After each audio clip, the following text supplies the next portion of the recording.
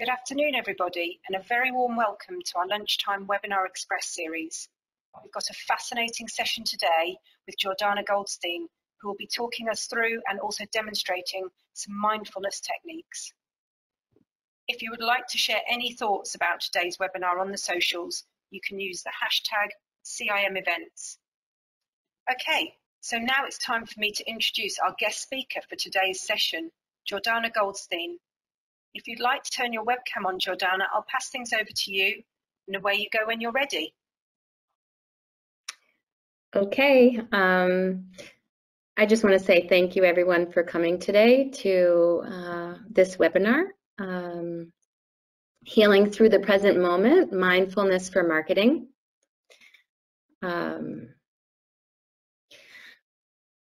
We're going to cover a little bit of my story, how I came to mindfulness and how it was helpful in my own life. What is mindfulness? The healing benefits, mindfulness as it pertains to marketing, the 10 attitudes, the practice itself, and the phases of a mindful meditation. And then we're actually going to do a practice, and then we'll go into the Q&A. So in my early 20s, I was a professional dancer in New York City, and I came down with Graves' disease, which is a hyperthyroid condition. And it put me on a whole other path where I was determined to heal myself. So I went to massage school and I studied yoga and meditation. And I met a Zen Buddhist monk, and I worked with her one-on-one and in group. And she taught me mindfulness, and it changed my life. I became conscious of a lot of things that were hidden inside of me, the shadow aspects of myself, fears and insecurities, and things that nutrition, yoga, and other forms of meditation weren't accessing. And so eventually I was able to heal myself of what's considered to be an incurable disease. And so for me, mindfulness became a passion in my healing toolbox. And since then, I have been spending the last 30 years of my life guiding people to heal themselves through the paths of body work, meditation, yoga, and mindfulness and breath work. I have a center outside of Barcelona where I do all of that work. So mindfulness was a huge catalyst of change in my life. So what is mindfulness? Mindfulness was created by Jon Kabat-Zinn. He's a scientist in Worcester, Massachusetts, which happens to be my hometown. And he worked at a hospital called UMass Medical Center, and they were working with people with chronic pain. And he was doing all the research. And the doctors came to him and asked him, you know, what the research was showing, if the people were getting better through the conventional treatments that they were administering. And the studies showed that they weren't getting better. And so Jon Kabat-Zinn at the time was studying meditation with Thich Nhat Hanh, who's a very famous Buddhist monk. And he asked the doctors if he could administer or teach the mindfulness or the meditation techniques of Thich Nhat Hanh to the patients. And it was the 1970s, and so the doctors were open to it, and so they started what's called now the Pain Clinic at UMass Medical Center, which has huge success in treating patients with chronic pain through mindfulness and meditation techniques. And Jon Kabat-Zinn created the name mindfulness. It was originally Vipassana meditation, which comes from Buddhism, but he wanted to make it more secular so that it was more available to the general public and people would be more open to it. So what are the benefits of mindfulness? It reduces stress and anxiety and depression. It improves quality of sleep, lowers blood pressure. It improves digestion and alleviates pain.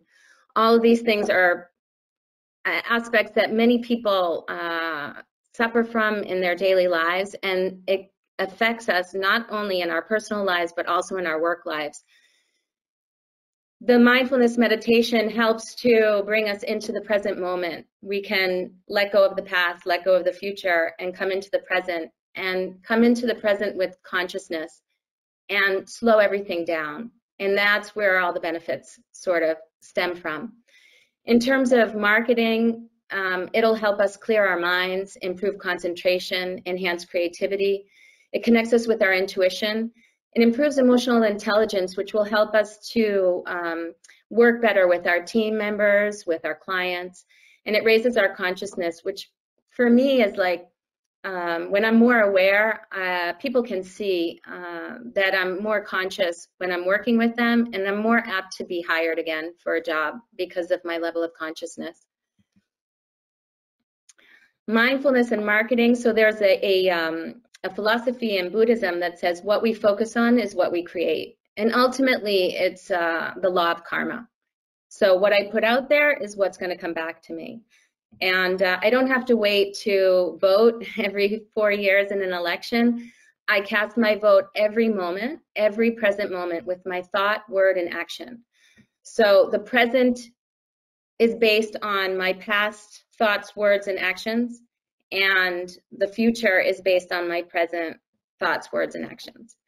So alignment is really important, especially if we're marketing something. So we want it to have the most success that it can have. And so I need to be aligned with thought, word, and action. Otherwise, if I have one that's off alignment, I may lose 30% of that return. Also, it's really important that I am conscious of why maybe I'm not aligned with it. And maybe, for example, what can happen, and it happens with a lot of my clients, is they don't like their jobs. And so they're not aligned with what they're doing. And so then they don't have success. And it can happen in marketing. If I'm not aligned with maybe the ethics of the company that I'm working for, it's something to think about in terms of, will I have success? Will I be able to work with this client? And if it's a matter of money, then I can actually consciously say, okay, I'm going to do this because I need the money, but then next time I will be more conscious and try to stay aligned. And then if I have that conscious awareness, the energy will come back to me, and the success of wanting to make money will come back. So it's all about being conscious and aligned and being aware of that circle of energy that I put out there is going to come back to me. This goes along with what's my seed of intention. So every creation that I have needs to have a seed of intention. If I have no intention, it's kind of like I'm going in circles and there's no direction. It's like a car without putting the address in the GPS. So it's really important that every step of the way in my creation of marketing and supporting my client, that I have an intention and I'm clear with what I want to grow. That will help also, and is a very important part of mindfulness, and we'll practice that in the meditations. Are we creating from mind or from heart? So it's all about balance, mindfulness, and meditation. It's about finding that neutral space. And oftentimes in the material world, we work more from mind and not always from heart. And so it's about finding that balance, taking into consideration the logics, but also taking into consideration the emotions when I'm promoting, and also in my own process of creation and my own process of work. Are we creating an illusion, or are we creating authenticity? Again, it's the same thing. People nowadays are all complaining about Instagram and how it's such an illusion, and there are a lot of people that are getting turned off by that. Can we find a balance? Can we find the neutral space between the illusion of like wanting to sell something and making it look good, but also bringing in some sort of reality and authenticity? And that balance will help create a solid creation. Otherwise, if it's just in the illusion, the creation might be temporary. It may not be solid. It may not stand the test of time. What do we want for ourselves and the world? So this goes along with the ethics, and it may take time to evolve into this part of our marketing and into this part of our work, but to just be conscious of what I'm putting out there is what is coming back to me. Do I want that for me? Do I want that for my children? And if not, I may not have success in the work that I'm doing. So I may want to find clients that are more aligned with my level of ethics. And there's no judgment from the practice of mindfulness of what is ethically good or bad, because it actually, I'm going to go into the next slide now, where we talk about the 10 attitudes of mindfulness, and the first one is non-judgment. So not judging, not going into good and bad. We try to transcend this duality and come to a neutral space and see things as they are. So an orange is an orange and an apple is an apple, and no one is better than the other. Mindfulness is also about patience, slowing things down. Even if you have deadlines and you may be stressed out, and you may be multitasking, to try to take things one step at a time and slow it down, and you'll probably end up having more time in the end. Beginner's mind. We carry a baggage with us of all of our knowledge through lifetime and all the influence from society. It's about trying to let that go and just having a clean slate and a clear mind, so that we're open to channel and we're open to receive the creative information that needs to come through us. Trusting the process. Sometimes the process may have ups and downs, and trying to stay in that middle path and just observing those ups and downs and not going into them. So trying to trust myself and my solidity with my practice of mindfulness. And this takes time, and it takes practice. It's a discipline. The next attitude is acceptance, or sorry, non-striving. So non-striving is not entering into competition. So I don't want to push or press or stress anything. The more relaxed I am with my work and with what I'm doing, the more relaxed the energy is, and it will come back, and it won't have any kind of tension or resistance within the creation, and that will help a lot with the success of my work. Acceptance. So there's an expression in Buddhism: resistance is persistence and acceptance is transformation. So if I resist something, it's just going to push back, and it's just going to go up against me, and it's going to stay there longer. But the moment I accept something as it is in the present moment, which is a kind of a big part of mindfulness. Gratitude. So when I go into those dark moments of insecurities or fears or tension, I like to make gratitude lists, because it all of a sudden bumps me up into another vibration of abundance. And that's ultimately what we're trying to create, is just abundance of you could say economic abundance, abundance of joy, abundance of love, abundance of peace, whatever it is that we're trying to create, and that will help. Generosity is not just generosity of money, but generosity of time and energy, and especially in terms of receiving. Oftentimes we're doing and we're acting and we're giving, and we forget to receive. And again, we're talking about that circular cycle of energy in Buddhism and mindfulness, which is giving and receiving, and not just one or the other. So the practice can be informal, which means I can do it during any kind of activity. So I can practice mindfulness while I'm cooking, while I'm cleaning, while I'm showering. So there's not usually an excuse of why I can't do it, the practice. And the more practice that we can do, the more we can integrate it into our lives. Formal practice is what we'll do today, where we're actually sitting and doing a formal meditation. So that takes a little bit more focus in terms of carving out time for us to do it. Normally, I like to use the breath as a focus, but there are all kinds of focuses that we can use, but the breath tends to be probably the most popular focus, and that's what we'll use today. And when we're focusing on the breath, the mind will have its normal tendency to drift off into sensations, emotions, and thoughts. That's normal. If that happens 1,000 times during a meditation, it's okay. If every time we come back to the breath, we're still meditating. But if I go off into thought and I start thinking, oh, what am I going to eat? What am I going to cook? And what do I need to buy for the recipe? Then I'm thinking, so I need to bring myself back without punishing myself and just bring myself back to the breath and focus again. There may be sounds that may distract me, and that's okay too.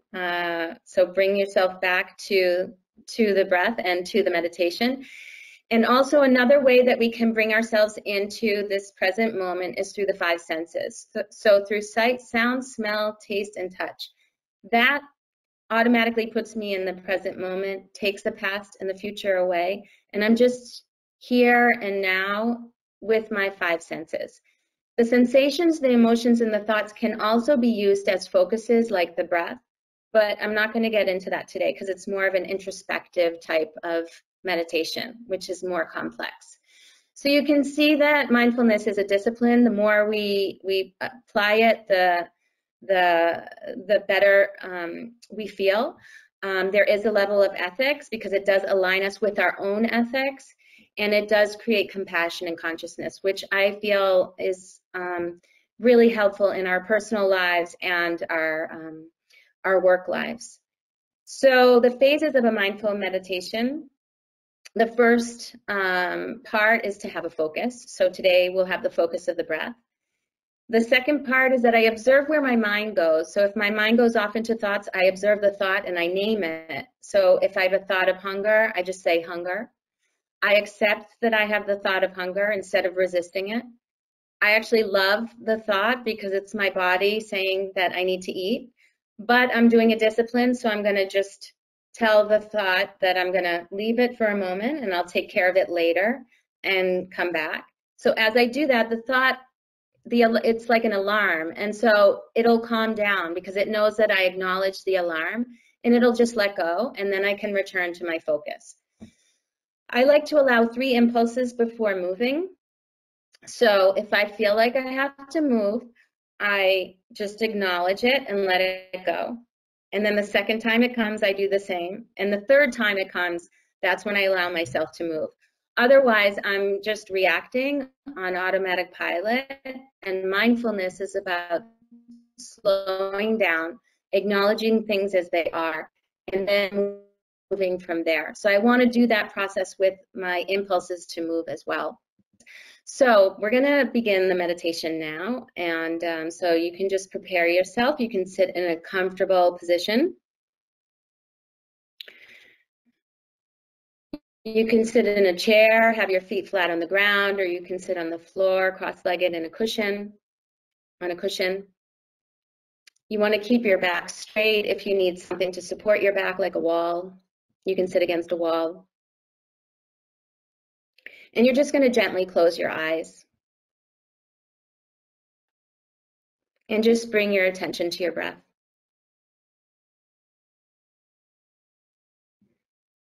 Without judging it. So just let it be without controlling it. Sometimes when we bring our attention to the breath, we control it. So just witnessing the breath without changing anything. And just see if it's fast or slow. If it's deep or shallow.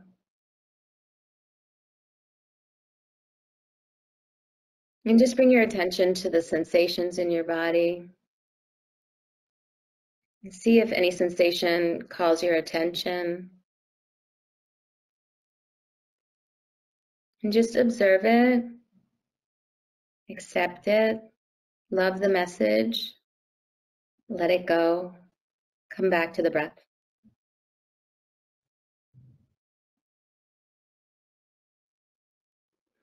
And bring your attention to your emotions and just see if any emotion stands out. It may be a negative emotion. Try not to judge it. Try not to repress it. Try not to reject it. You want to accompany it on its process. So just observe it, accept it, love it, let it go, and come back to the breath.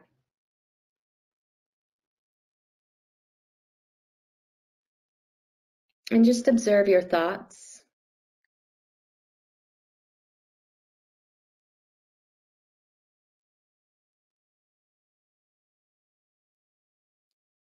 Just see if you have lots of thoughts or if your mind is clear. Neither one is better than the other. They're just different, and each moment is different. And just observe, accept, love, let go, come back to the breath.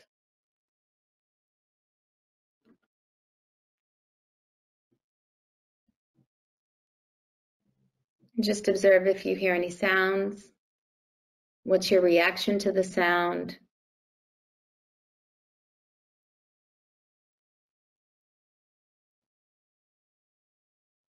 Just do those 5 steps. See if you can remember them.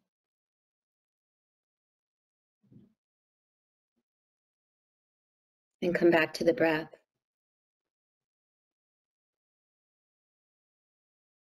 Trying not to move, remembering 3 impulses before moving.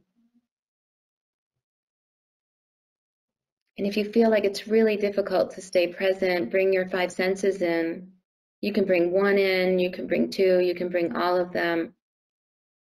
Letting go of the past, letting go of what you need to do in the future, and just being in the here and now. You're creating space, slowing things down.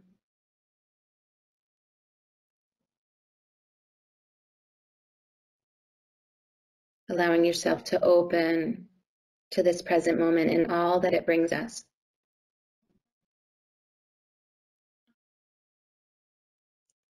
So I'm just going to be silent here for a few minutes, and I'm just going to allow you to play with this process. Remembering not to judge yourself if your mind goes off a number of times. Just remember to observe, accept, love, let go, come back to the breath.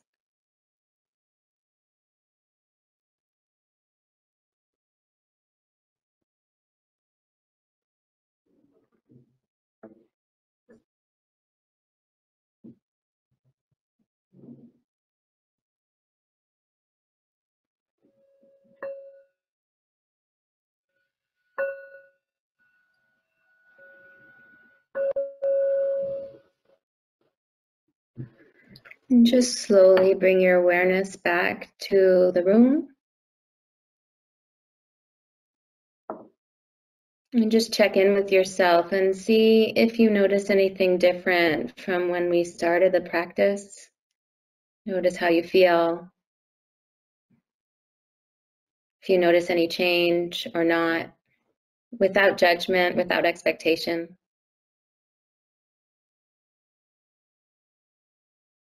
And when you feel ready, you can slowly open your eyes and come back. So you can see how this practice, if done over time and for long periods of time, can have like a really powerful effect on our personal health. And then if I'm healthy, then my work world is healthy and what I do in my life is healthy. So it has a huge impact on here's my cat, on how we live our lives. And it creates peace and harmony and slows things down so we can take things one step at a time.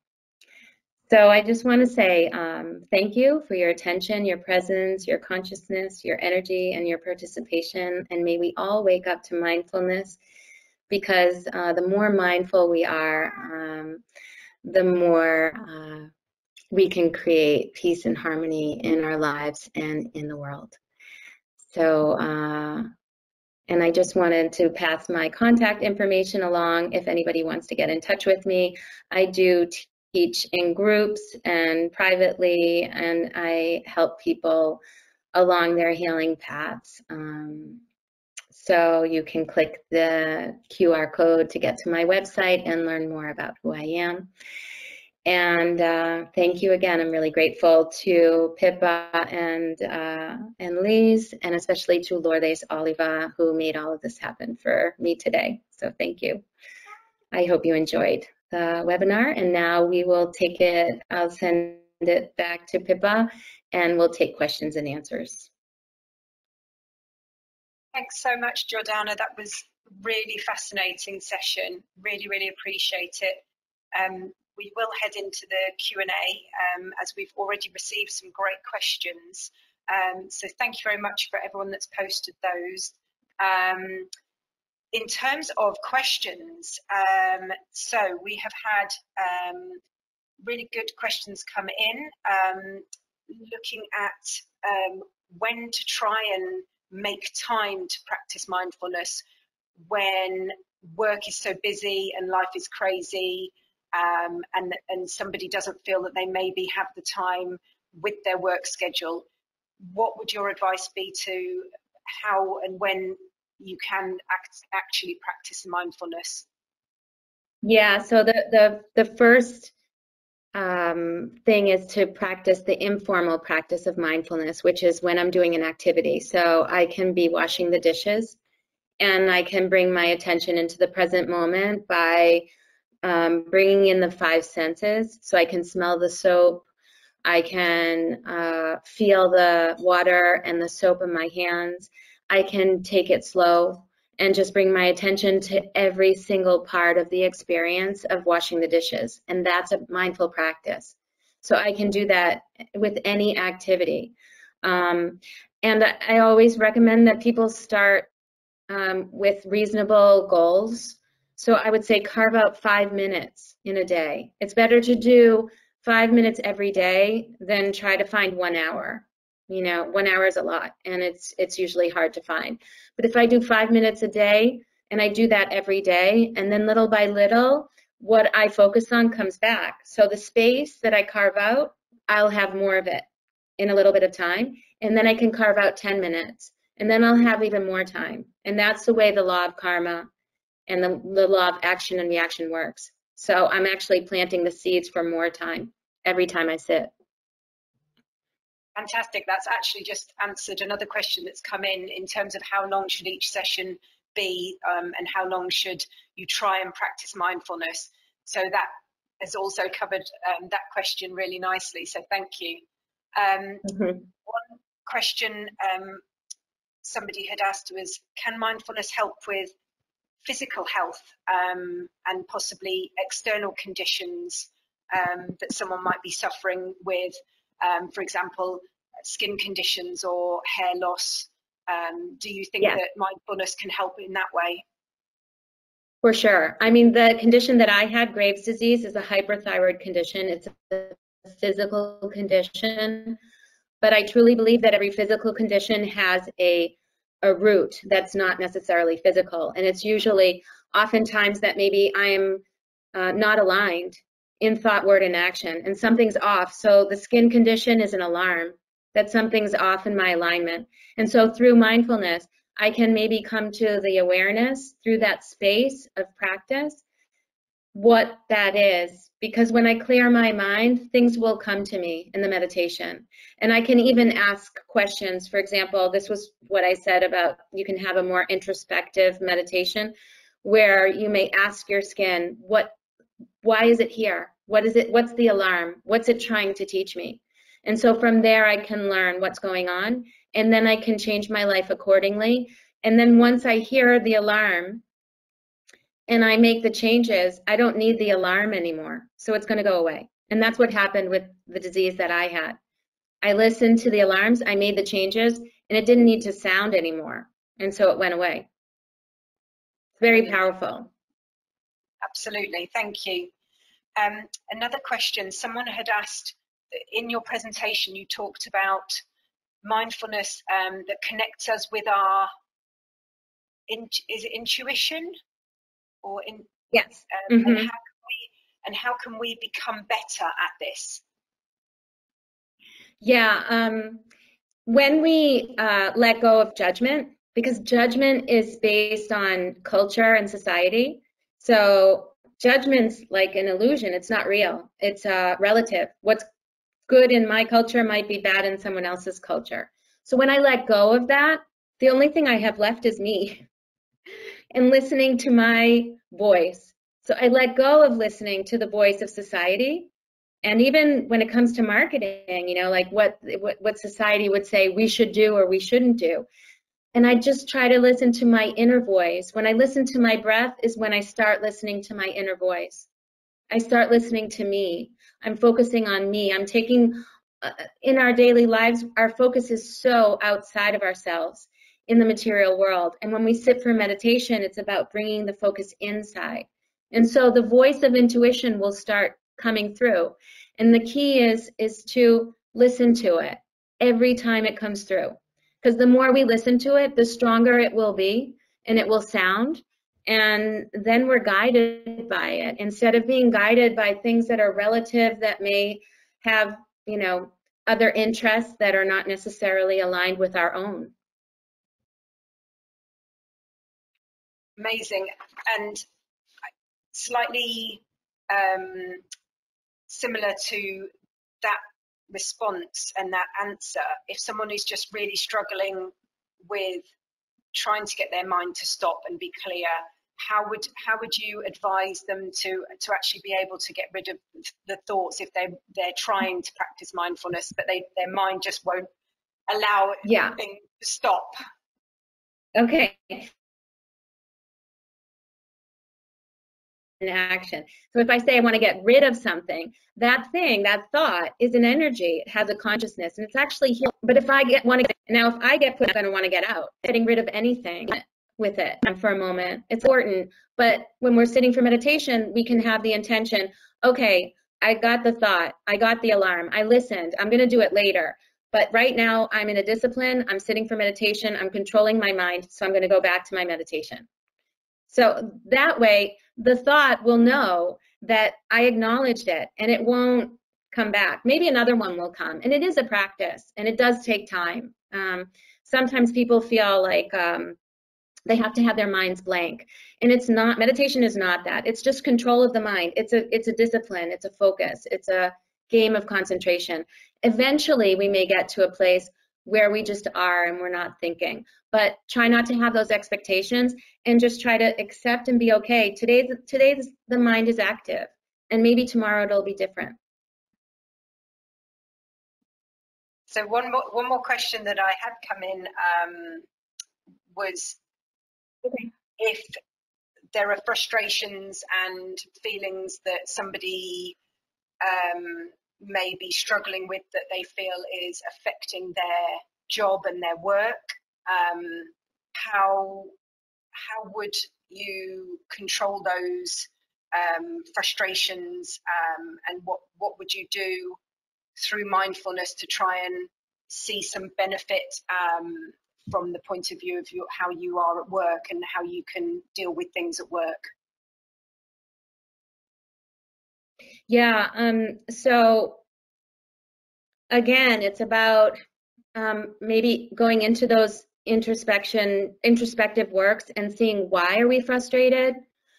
You can go into the body and see where your frustration lies in the body. Where do you feel it in your body? And then you can try to see if you see anything there. You may, in your mind's eye, see a color, a shape, a form. Ask that part of your body if there's an emotion, if there's a sensation. Ask it why it's there. If we know why we're frustrated, but we never do anything about it, it'll just stay. So accompany the frustration, get to know it, make it your team member, and then from there you can help it. But you know what ends up happening most of the time is that we get frustrated with our own frustration. We resist it. We push it away. We don't want it there. So I would say invite it in, observe it, get to know it. That's consciousness. Consciousness is about knowing. It's about knowing things on all levels. And so raise your consciousness, get to know that, see what it's teaching you, what it's showing you, and then you can move from there. But then that's the hard part sometimes, is the action, taking action on it. Because sometimes those actions may be, I have to change my job, I have to change my partner, I have to move cities, you know, because maybe I'm not happy and I'm frustrated in my life. So it's complex, but the philosophy is pretty basic and easy. But the complexity is how to integrate it into our daily lives. And the more we practice, the more we can have more consciousness of how to integrate it and how to use it in our lives. Wonderful, thank you. And a question that's come in, do you feel that there is a connection between mindfulness and self-discipline? So if someone is struggling perhaps with something where their self-discipline is not as good as they would like it to be, that maybe they would like to eat more healthily or be more active, and needing some discipline around that, would you feel that mindfulness is a way to help them gain that self-discipline? For sure, because mindfulness in itself is a discipline. And so when I put that discipline out there, it'll come back to me in many forms. And that's what I find is missing a lot with people. Like, they understand the philosophy. It's very simple, it's very easy, but it's a discipline. And but it's an easy discipline because it's 5 minutes. It can be 5 minutes a day, or it can be just a moment where I bring myself into the present moment. I have every moment of the day to bring myself into presence. And it's just that discipline of like consciously coming back every moment to my breath and to me and to what I'm experiencing. So yeah, it's just remembering that. That's the hardest part, is just remembering that. And when I do that and I do more of it, it is a discipline. And so it will help me to cultivate discipline in all the other aspects of my life. Definitely. Fantastic. And I just have one last question that's come in. Okay. When you were talking about accepting the thoughts and the feelings that will creep in and you have in your mind during mindfulness, does acceptance mean that you have to feel passive or be passive towards things? Yeah, a lot of times people think that, and they don't want to be passive. It's like, why do I have to, someone's abusing me, why do I have to accept that? What we have in the present moment is fruit of the past. So we can't change what we have in the present moment. But how I react to everything in this present moment is creating my future. So it doesn't mean that I'm going to have to accept the same things over and over and over again. But what I do need to do is accept what's happening in the present moment so that I'm transforming my future and I won't have to do that again in the future. So it's all about like an evolution of my consciousness. Wonderful. Thank you so much, Jordana. Unfortunately, that's all we have time for in today's webinar. But I would like to thank you, Jordana, once again for the fantastic presentation, and also for CIM Greater London Group for organising the webinar. So that just leaves me to say a final thank you for joining us today, and we hope you've enjoyed the webinar. Take care, everyone, and we look forward to seeing you again soon.